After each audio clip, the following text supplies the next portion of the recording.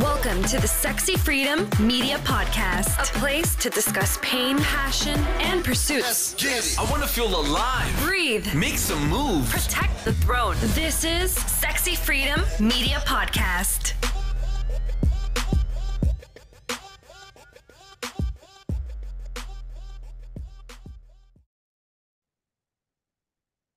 Welcome, everybody, to the Sexy Freedom Media Podcast. It's your host, Helen Edwards, and January Liddell. Aloha.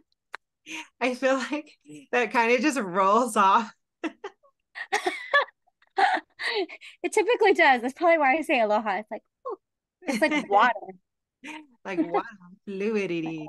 Mm. All right, we got an awesome show for you today. We are actually going to go back in time and talk about 10 things that me and January really miss about growing up in the 80s and 90s. So let's talk about it. All right, here we go. Okay, so 5 things I miss about my childhood. And I have so many, but these are just the top 5 that were in my thoughts, okay? So number 1, good music. Number 2, trapper keepers. Number 3, landline, specifically my Lips phone. And I love that, and I'll tell you why later. Number 4, colorful clothes. And number 5, TGIF TV shows and Saturday morning cartoons. So those are my 5. What are your 5, Helen? Yes, my 5 were jelly shoes, writing letters, like having pen pals, burning CDs with my favorite songs and giving them to my friends, sharing the middle seatbelt with my siblings, and my number 5 was playing That's Mine with my siblings on JCPenney catalogs. Right. I don't even know that song. What song is that? What song? Did you say, oh, you're just writing That's Mine? That's Mine? No. It was a game we played. I don't know if everybody played it, but this is what we played because, you know, it was kind of like go outside and play. And then sometimes we didn't really have anything to do. We got bored. So yeah, I'll get to it in a second. Let's go through the top 5 first. Your top 5. Okay, so my top 5. So good music. So my husband and I always have this conversation because I feel like the music back then was so iconic, and you can just, from even 20 years down the line, you remember exactly the words, even if you haven't heard it for a long time. I felt like the music back then was so much, it was fun, and it was, I don't believe we talked about sex that often, although maybe it was in there, like Color Me Bad, it was in there. But I didn't pay attention to it. I was like, oh, I like this beat. I like this groove, you know? I do like the beat way back when. I feel like I can hear the crispness of the instruments a lot better. Like now it's all like computer generated, which is fine. But I absolutely miss good music. So you can find me at my house listening to the 80s and 90s and jamming to that, maybe jamming in my car. So good music. Yes, I have an 80s playlist, and I have a throwback playlist, and then I've got my R&B playlist from back when, and you just can't beat it. You know, you can't beat.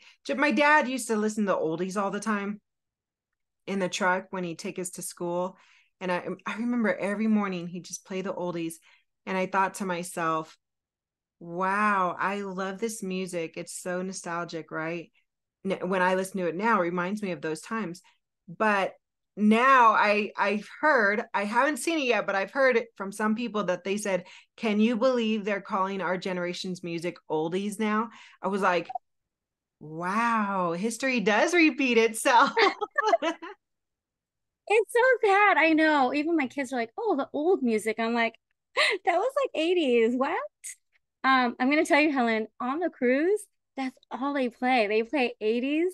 Well, actually, all 80s. So it's such a fun time. So yeah, good music. All right. So number 2, what was my number 2? Oh, okay. So I said Trapper Keepers. It was on my brain. And I don't know why Trapper Keepers was on my brain, but I think what I love about the Trapper Keepers is that it was so thick. And I had like the Lisa Frank, like the colorful ones. And so I loved it. I loved that I was able to stuff all my, things in there. I guess I did love school. I had a great experience, both at my elementary and my high school. Like I had a great experience. So Trapper Keepers was just a fun thing to have. I don't know why I thought of Trapper Keepers.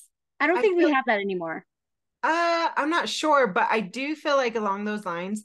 I mean, I wasn't a big fan of Trapper Keepers because I wasn't a big fan of school, but I was big on coloring up all of my pages, all of my books, I mean, I was that person who, drew on everything, the desk, the books, everything, just because I was always doodling. But Doodling is good. it was doodling, yeah. And now I don't know if I don't know, do kids doodle these days?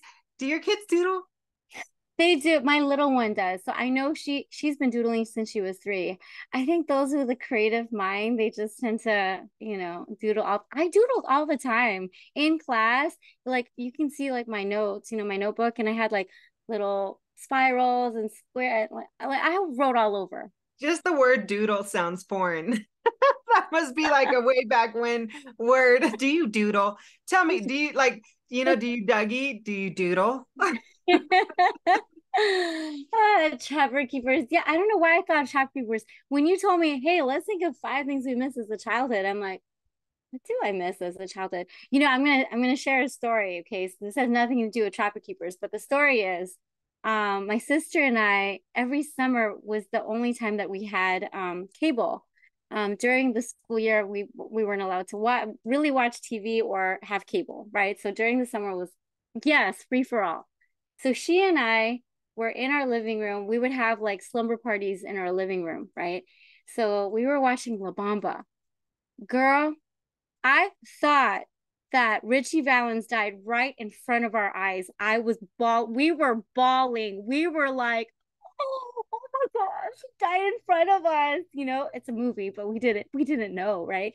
But we were thinking like it was happening in real time. So anyway, that was the story of my sister and I spending summer, together watching movies, thinking that it was real. So anyway, all right, number 3. My number 3 was Your landline. landline. With you, I knew Landline. right away. I had to read it twice, and I was like, "Oh, she had lips for her phone." I did. I had those cute little lips. I really wanted those lips just because I felt like everyone had them, and I'm like, I really want those lips. And they were just so cute to have. And when you're talking on the phone, like I can't do it with my cell phone, but before I used to get the cable and like twirl my finger in the middle of the cord while I'm talking. And and it just was so fun to do that while I'm talking. I guess that was a fidget spinner.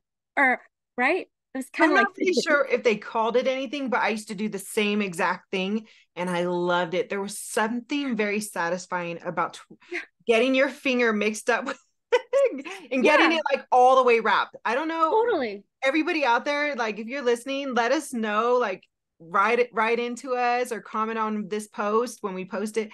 What did you do? Did you like doing that too? I loved it. And if my cord was long, then I could like bring my stuff like wherever I went. And the phones back then, right? Landlines back then, you're able to go like this and like it doesn't feel weird, but you really can't do it with a cell phone. It's not the same with a cell phone. Right. So anyway, so I missed I don't have a landline. I only have a cell phone. Yeah. When I did have a landline, I was like, why? Like, why do I have a landline? I have my cell phone. They could contact me on my cell phone, right? So Right. My I did. aunt had the Mickey Mouse phone, and I was just always like, when I get older, I want to get a really cool one. And here I am older, and I did get a cool one. It's super tiny and it can go anywhere, but our cell phones. But it's But not the Mickey Mouse phone. I it's know what not as phone cool you're as talking Mickey about. Mouse phone, I feel like. Girl, I know what you're talking about. It was the tall one, right? It's Mickey that's standing and the phone that's like right there. Girl. Yes, that exact one. That's so wild. Yes, but I have a feeling there's something like that, but for cell phones, you can actually put your cell phone on it. Maybe, I don't know. I feel like we should check Amazon. Okay. What was that? Number four. My number four is, oh, all right. Look, colorful clothes. So back then, Punky Brewster made it all right to wear colorful clothes, and rainbows meant just fun, right? Rainbow Bright. I mean, I loved Rainbow Bright. So I love that we were able to wear colorful clothes, and I'm bringing it back now. I wish I can show you my leggings. But my leggings have Lisa Frank on them. And I feel like with color, it just adds a boost of energy. I think people nowadays, they wear the neutrals and the grays and the blacks and all that, which is fine because, hello, I'm wearing black. I love those colors too. But I feel like our world is already like, can be sad and can be depressing. So like a burst of color, it just, I don't know, it changes energy. So I miss colorful clothing. I feel like it sticks with you too, because I was really big into the neon colors, but I didn't know they were called neon. I just thought it was like hot pink, hot green, hot blue. And what's so wild is it's still with me today. I mean, look at Sexy Freedom Media is in neon colors. I have pink, hot pink, and I wear a lot of hot pink and hot, bright colors. I don't do it all the time because I do wear black and red a lot, and I really like neutral colors like the browns and stuff. But when I'm feeling super good, like you said, it does change the energy, and I get back into those neon colors. Yes, I love that you said hot pink, hot green, hot blue, because that's what I call them. I call them the exact same thing. I didn't know they were neon until much later. I'm like, oh, I just call it hot pink. Yeah, you're like neon. What's everybody talk? Who's neon? So yeah, colorful colors. And I was at a museum here in Hawaii, and this grandma or somebody who was wearing it. No, maybe it was a little girl. It was a little girl that was wearing like these like amazing colors. Like I swear she's from the 80s. And I'm like, you're amazing. I love what you're wearing. And oh my gosh, hold on. I'm gonna backtrack. Backtrack. It was my daughter. My daughter was wearing these amazing colorful clothing. And the grandma was like, I love what you're wearing. You rock on. And I said, and I said something like, oh, I wish like we should, we would be able to wear something like that. The grandma was like, you can wear whatever you want. And when she said that, I was like, oh yeah, why am I limiting myself to just like blacks and things that make me like skinny? Who cares? I'm gonna wear like something that makes me feel joyful, right? And Yeah. that's what the grandma said. She's like, wear something that makes you feel joyful. I'm like, Yes. I love that. yes, yes. Okay. Number five. All right. So my number five is TGIF and Saturday morning cartoons. So I remember as a kid, I was always excited when Friday came. Like Friday was like it because I knew like Full House was going to be on, Family Matters. Gosh, I don't know what the other ones were, but those were the two ones that I was really looking forward to. TGIF, right? And no fail, we would watch it, stop and watch it all together, and it was just a family tradition. And we sat around and just enjoyed each other's company and laughed and all that. So I do miss that. Saturday morning cartoons, wake up at the crack of dawn whenever the morning cartoons were on. We're like sitting in front of the TV and like watching these cartoons. They don't have that anymore because we have Netflix, right? And But they got Tubi. cartoons all the time now. Cartoons on their Yeah. iPads, cartoons on their phones, cartoons all day long, cartoons, it's just everywhere. Netflix, I mean, you could just put it on whenever you want. And I remember, same, I used to run home and watch Fraggle Rock.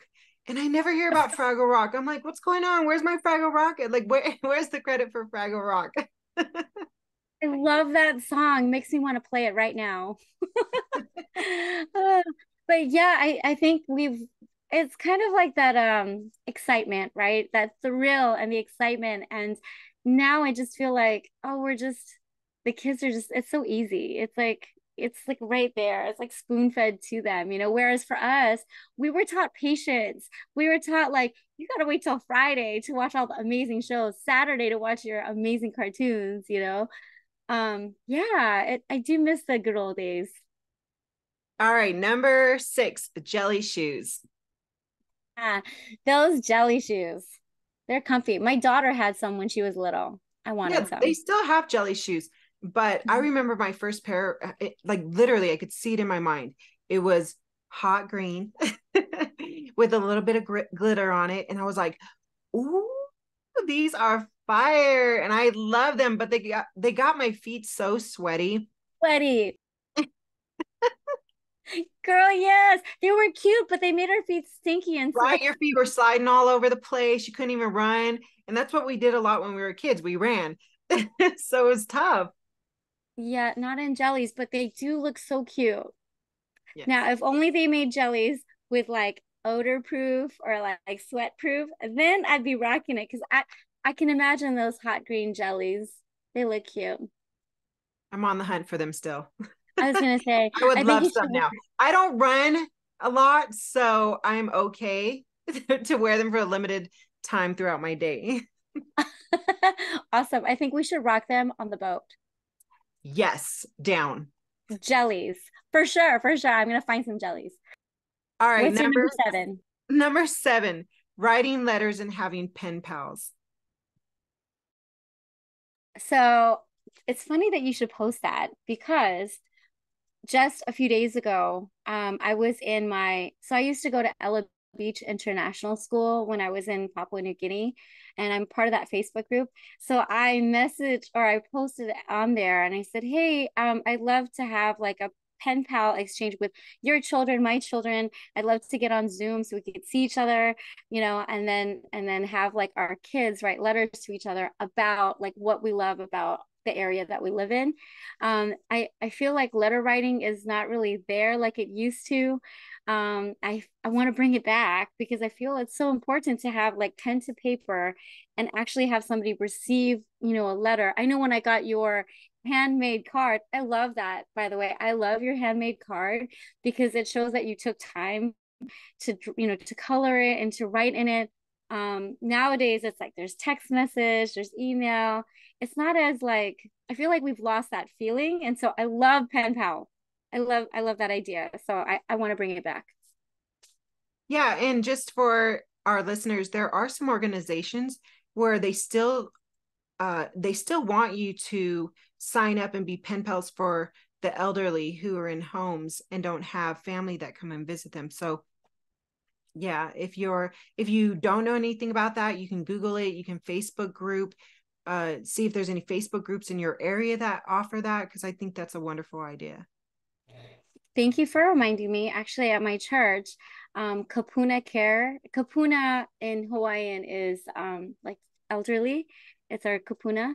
And just like what you were saying, so Kapuna Care is coming, and I think they're going to mention something about like letter writing and cards and things like that. So they're coming today at my church to talk. So thank you for reminding me.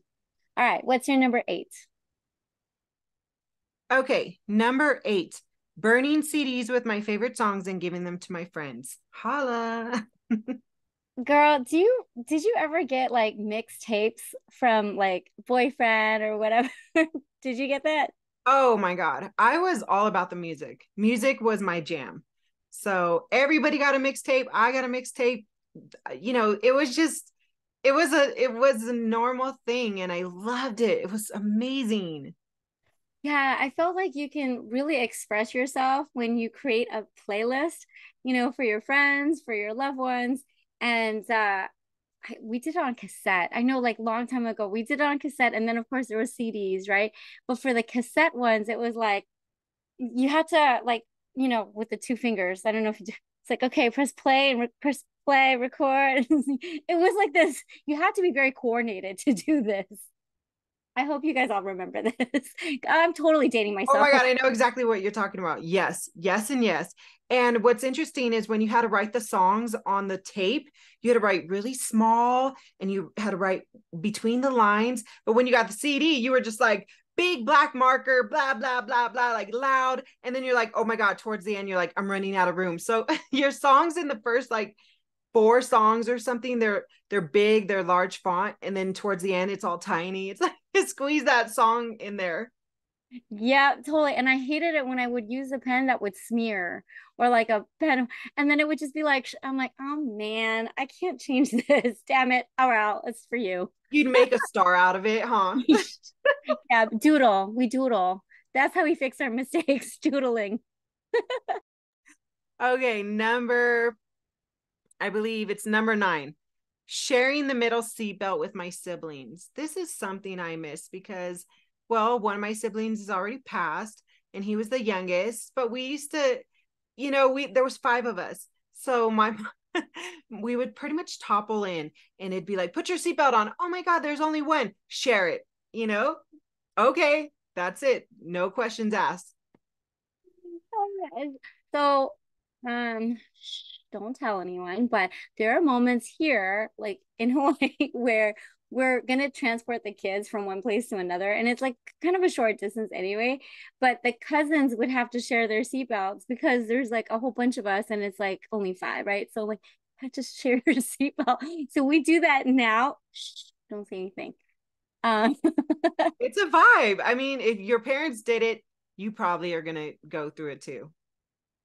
yeah, there. I feel like back then, was, I don't want to say more of a family atmosphere, but we had to like be creative. We had to be creative when we were younger, whether it be playtime. I remember we were in New Guinea.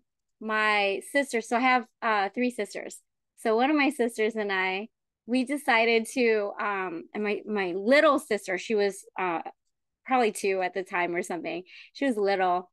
And we had the bright idea. We were like 7, 7 and 4. And we're like, let's make mud cakes for her.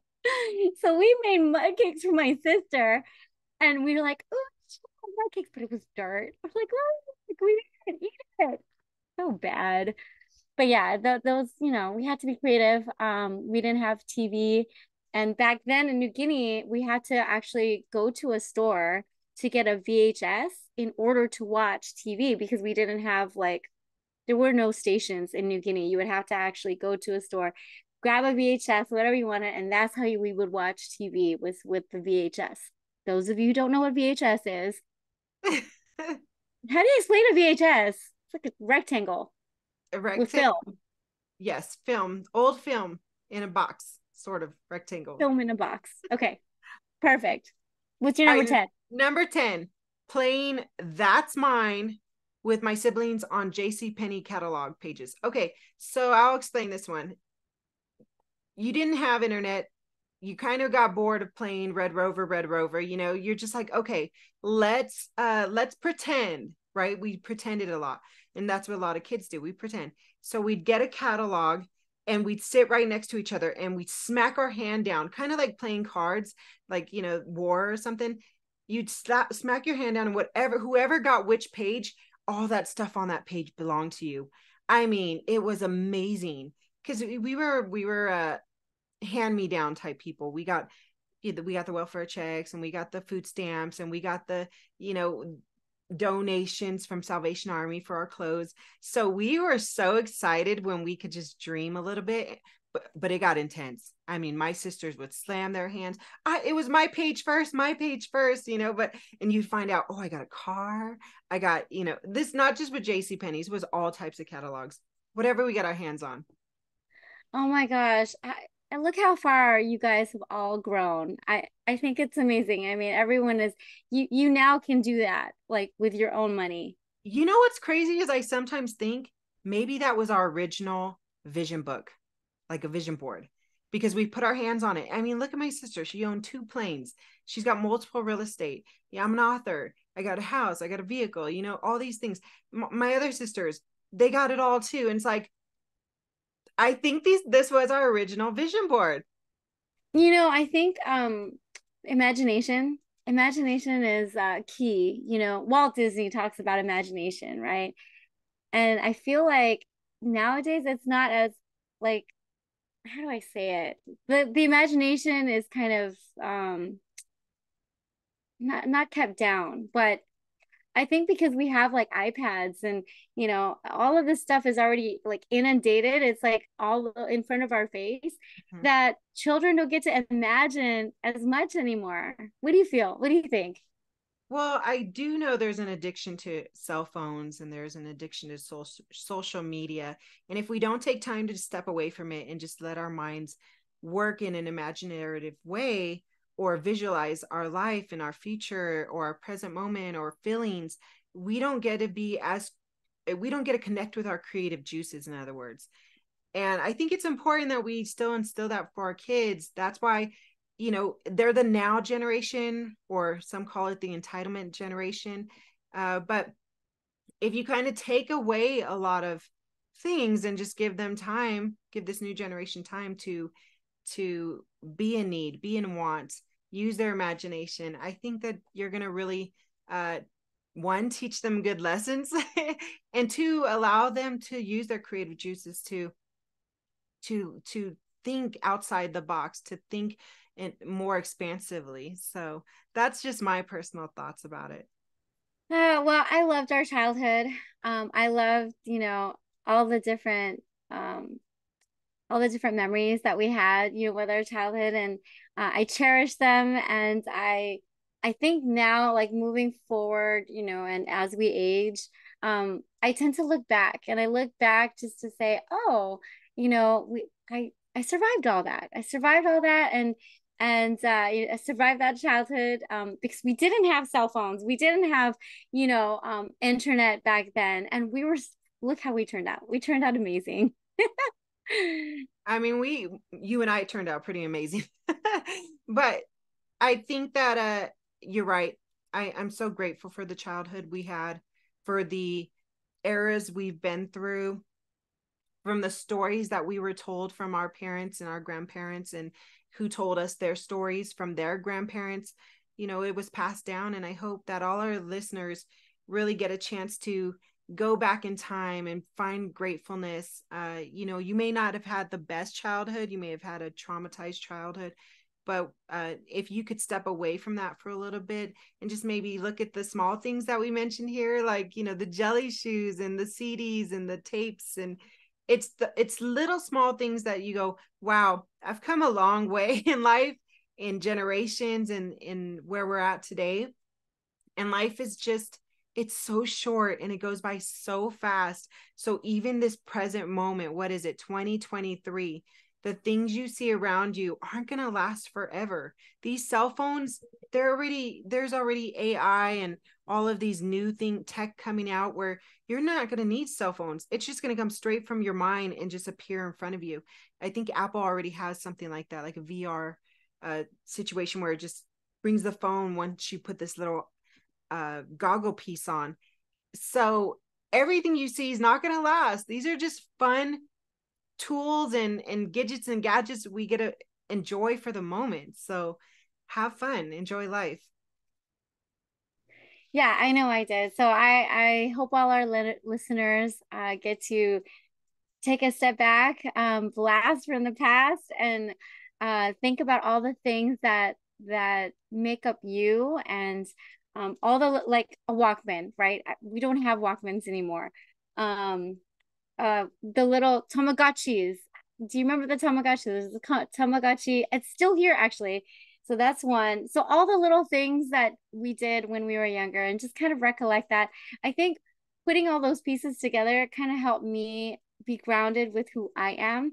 And I hope that when you reflect on all the things that you've missed when you were a kid, you remember, like, because it's attached to a memory, right? So the cassette tapes, the music, it's not just the music, but it actually brought a feeling, to you. And I hope that you remember that, because sometimes we can get so lost in this world, and forget who we are. And so when we think of these things, it keeps us grounded, right? And it's fun too. It's just fun to be like, oh my gosh, yeah, we had to use like a pencil to rewind our cassette tapes.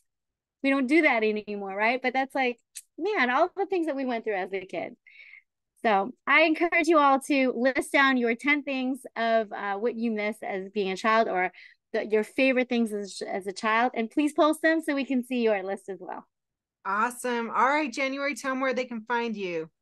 You can find me at januaryliddell.com, or you can find me on LinkedIn, January Liddell, or VIP Finance Builders on Facebook and Instagram. Where can we find you, Helen? All right. Well, you can find me on Hell of a Journey with 1L, Sexy Freedom Media, my Facebook page.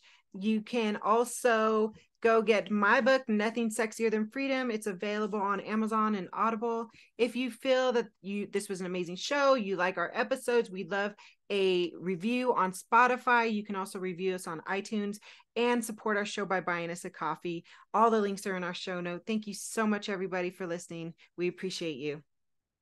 Aloha. Want to hear more? Visit us at sexyfreedommedia.com.